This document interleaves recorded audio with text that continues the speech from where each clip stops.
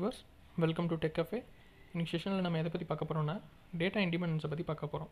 So இந்த video skip பண்ணாமல் ஃபுல்லாக பாருங்கள், அப்போ தான் கிளியராக அண்டர்ஸ்டாண்ட் ஆகும். ஓகே, டேட்டா இண்டிபெண்டன்ஸ்னால் என்னென்னு தெரிஞ்சதுக்கு முன்னாடி ஃபஸ்ட்டு நம்மளுக்கு 3 ஸ்கீமா ஆர்கிடெக்சர்னால் என்னென்னு கண்டிப்பாக தெரிஞ்சாகணும். ஸோ இந்த 3 ஸ்கீமா ஆர்கிடெக்சர்னால் என்னென்னு தெரியாதவங்க என்னுடைய போன வீடியோவில் 3 ஸ்கீமா ஆர்கிடெக்சர் பற்றி கிளியராக எக்ஸ்பிளைன் பண்ணியிருப்பேன். ஸோ அதை பார்த்துட்டு இங்கே வந்தீங்கன்னா உங்களுக்கு கிளியராக அண்டர்ஸ்டாண்ட் ஆகும். ஓகேவா? இப்போ நான் ஒரு எக்ஸாம்பிள் சினாரியோ சொல்கிறேன். இப்போ நீங்கள் ஒரு அப்ளிகேஷன் டெவலப் பண்ணி யூஸ் பண்ணுறீங்க. அந்த அப்ளிகேஷன் யூஸ் பண்ணுற யூசர்ஸ் வந்து நாளுக்கு நாள் அதிகரிச்சுக்கிட்டே போகிறாங்க. ஓகேவா? யூசர்ஸ் வந்து நாளுக்கு நாள் அதிகரிச்சுக்கிட்டே போகிறாங்க. ஸோ இப்படி அதிகரிச்சுக்கிட்டே போகிறனால உங்களுடைய டேட்டா பேஸில் நிறையா மாற்றங்கள் கொண்டு வர வேண்டியது இருக்கும். ஓகேவா? ஸோ அதனால் நீங்கள் என்ன பண்ணுறீங்கன்னா டேட்டா பேஸ் போயிட்டு நீங்கள் நிறையா சேஞ்சஸ் மேக் பண்ணுறீங்க. இப்போ இந்த டேட்டா பேஸில் நீங்கள் சேஞ்சஸ் மேக் பண்ணுறனால உங்களுடைய அப்ளிகேஷன்லேயும் நிறைய சேஞ்சஸ் மேக் பண்ண வேண்டிய அவசியம் ஏற்படும். ஓகேவா? ஸோ இந்த இடத்துல தான் வந்து டேட்டா இண்டிபெண்டன்ஸ் அப்படின்ற கான்செப்ட் வருது. ஓகேவா? இப்போ இந்த டேட்டா இண்டிபெண்டன்ஸ்ன்ற கான்செப்ட் இருக்கனால உங்களால் அப்ளிகேஷனில் எந்த ஒரு சேஞ்சஸும் மேக் பண்ணாமல் உங்களுடைய டேட்டா பேஸில் மட்டும் சேஞ்சஸ் மேக் பண்ண முடியும். ஓகேவா?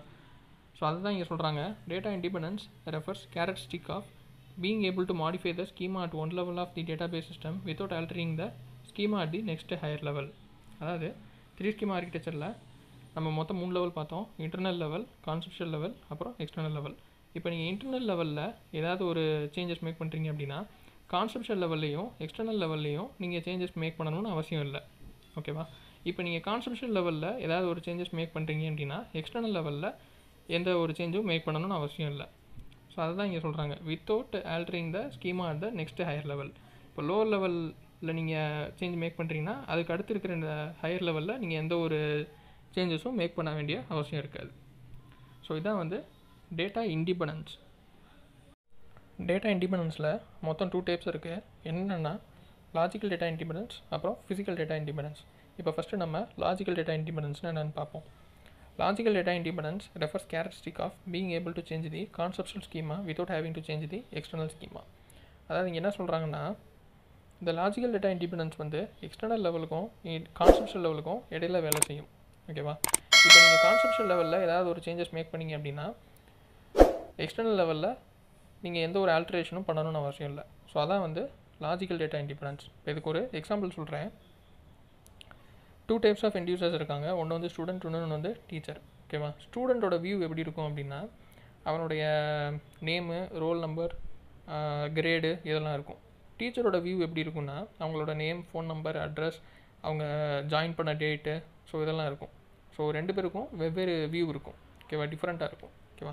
இப்போ நீங்கள் என்ன பண்ணுறீங்கன்னா டீச்சரோட டேபிளில் புதுசாக ஒரு காலம் வந்து ஆட் பண்ணுறீங்க, சேலரி அப்படின்னு சொல்லிட்டு. ஓகேவா?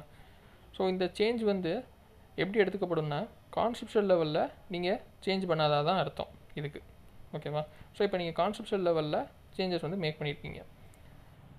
ஸோ இதனால் நான் வந்து எக்ஸ்டர்னல் ஸ்கீமாவுக்கு உண்டான ஹோல் கோடையும் வந்து ரீரைட் பண்ணணுமா அப்படின்னு நீங்கள் என்கிட்ட கேட்டிங்கன்னா அப்படிலாம் ரீரைட் பண்ணணும்னு அவசியம் இல்லை.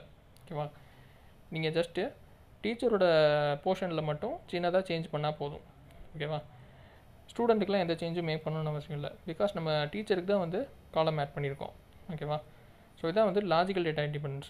கான்செப்ஷுவல் லெவலில் நீங்கள் எந்த சேஞ்சஸும் மேக் பண்ணீங்க அப்படின்னா எக்ஸ்டர்னல் லெவலில் நீங்கள் எந்த ஒரு ஆல்ட்ரேஷனும் பண்ணணும்னு அவசியம் இல்லை.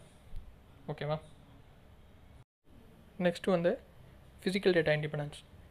ஃபிசிக்கல் டேட்டா இண்டிபெண்டன்ஸ்னால் என்னென்னா physical data independence can be defined as the capacity to change the internal schema without having to change the conceptual schema.